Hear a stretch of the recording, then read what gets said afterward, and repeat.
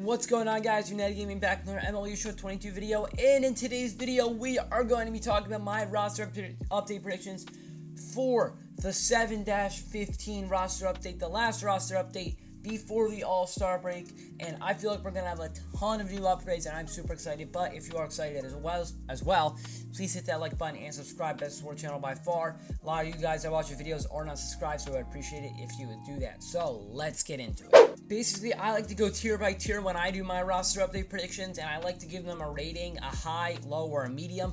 A high means I think they have a good chance to go up. A low more so means long-term investment. And medium, I'm kind of on the defense about. So let's get into it. First guy, Shane McClanahan. He is a high. He's been pitching out of his mind this season. I'm surprised he's in a 90+ already. Just had 3 good outings, and he's got to go 90+ here. There's no way he doesn't in my mind. He could be a guy that could easily go 90+. He's having a great season. Next guy, Justin Verlander, also having a great season, especially coming off after injury, having another amazing year. He is just, he's just been so good this season. He's got to go up, in my opinion, no doubt in my mind. Here's a controversial guy, Gerrit Cole. So, I actually have him in the high category. Maybe this is part of my Yankee bias, but he has had so many good outings in a row. The only person that's got to him is Rafael Devers. If you take out Rafael Devers' stats, then Gerrit Cole has been the best pitcher over the past 2 starts. He's been very, very good, just pitched very good against the Reds. Pitched very well to the Red Sox except for Devers. So I still really hope SDS overlooks that, gives him that +2 to go 90+. I have him at high, but realistically he could be a medium. Let's keep going, taking a look here. I'm going to keep going, see if I got anybody. We got Luis Robert. He is in the low category. He's been hitting very, very well. I think he's more of a long-term guy. If he keeps it up, he can maybe get up to 90+. I'm not sure though. He's more on the low end. We got Carlos Rodon. He's starting to pick it up again after a little midseason blip, doing amazing. I have him in the low category just because in 85 overall, he's not going up 5 overall points. More of a long-term type of guy. Same with Freddie Freeman. He's starting to get comfortable in LA. He's starting to hit better. Long-term type of guy. He can get up there eventually. It's not going to be this roster update. Same here with Devers. Obviously, had that monster game versus Gerrit Cole. Obviously, could get there, but not going to be this roster update. More of a long-term guy. So that's all the 90+. There's not much to talk about for most of the 90+, guys. Let's go on to the guys that I think could have a chance to go diamond. Using the same grading scale here, our first guy is going to be Will Smith. I have him in the medium category. He hit a home run last night.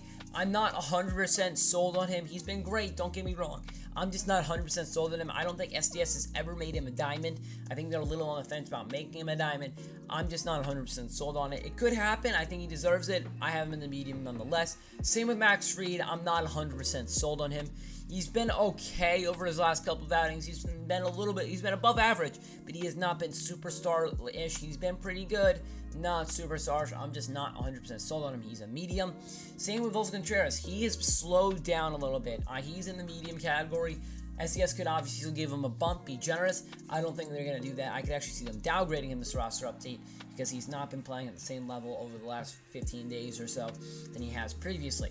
There we go. Moving on, we got Zach Wheeler. I have him in the high category. There's no way that SDS ignores Zach Wheeler. He's been so good this season. He has to go 90+.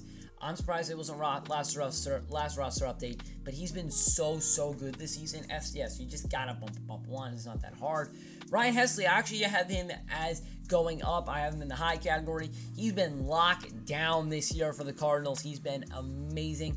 I know the Cardinals had a little bit of a blow-up last night. I don't even know if he was a part of that, but, you know, whatever. Ryan Hesley, he's been amazing. He's been so good this season. I have him in the high category. Next, we got Sandy Alcantara. I don't know how this guy is in a diamond already. He's having probably the best pitching season of his entire career, probably the best pitching season this entire year. He's not a diamond yet. SDS, Sandy Alcantara is going diamond. If they don't, we're all going to San Diego, and we're starting a riot. Next, we got Clay Holmes. He has had a rough couple of outings. Obviously, that outing versus Boston, it wasn't great, but he didn't even do that bad. Obviously, he had a meltdown versus the Reds. That was horrible. He had an absolute meltdown versus the Reds. And last night's saves versus the Reds was not as clean either. I don't think they'll upgrade him this update to a diamond. I have him in the medium category just because he's kind of blowing up a little bit. I still think he's great. I still think he'll go up to an 84, but I don't think they're going to give him the +2 as they normally would if he didn't blow up against the Reds. So that's just my opinion. I watch Yankee games. I know how this guy's been pitching. He's not a diamond. Anyway, moving on. Next, let's look for our next guy. I got a list here.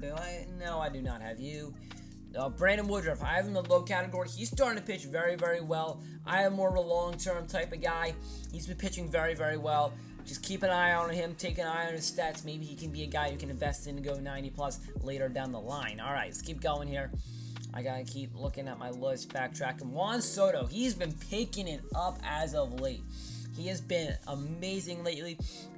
After a rough start of the season, getting downgraded all the way to a gold, I think he has potential to go back up to a diamond. I've actually invested a little bit into him in case he does go back up to a diamond, so I make some stubs. I have him in the medium category, not 100% sold on Soto, but I do think he has a solid chance of getting there. All right, let's keep going, taking a look at the list. Let's just keep scrolling down. Emmanuel Clase, he's not actually on my little chart here, but he's been pitching amazing. I think he's in the medium category just because he's not going up +3. For Robbie Ray, he's pitching amazing as of late. He's just been so good as of late. Like, it's been amazing. He's starting to pick it up. He's starting to look like he did last year. Having the long-term type of guys. Same with the next guy, Tony Gonsolin. Been pitching amazing all year. He's not going up this roster up. He's a long-term type of guy if you think he'll go diamond later down the line. Marcus Semien also starting to pick it up this year. He's pitching, he's playing a lot better. I have him in the low category as well. Another long-term type of guy. And I think I actually missed someone I actually think I missed one guy, if I'm not mistaken. I think I missed him. Where is Ramon Laureano? I'll talk about, whatever. I can't find Ramon Laureano, but Ramon Laureano, I have in the medium category. He's been hitting a ton of bombs recently, but he's not had that contact stroke. Maybe STS gives it to him, maybe they don't. He's an 83 overall. I don't know where he is. I can't find him. Maybe I'm just blind, but I don't see him. I might be stupid, but it's okay. He's not here. Whatever, doesn't matter. We know who we're talking about. Anyway, we're gonna move on to the final section, and that is the guys that I think are going to go gold. Starting things off, we got Julio Rodriguez. He's been playing out of his mind recently. It's the same with the Mariners. They've all been playing amazing. He's got to go gold. He might even go up to like an 82, 83 if FCS is really generous, but he's been playing so well recently. Just clear for home run derby as well. He's been so good. He's definitely going gold. I have him in the high category.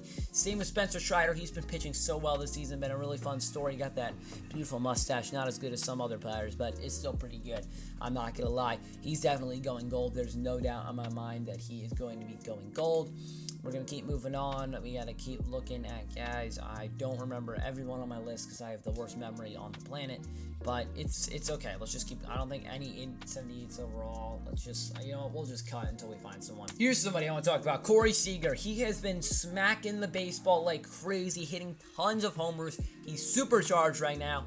I have him in the medium category because he's 77. I don't know if he's going up +3. We can look at his base attributes here.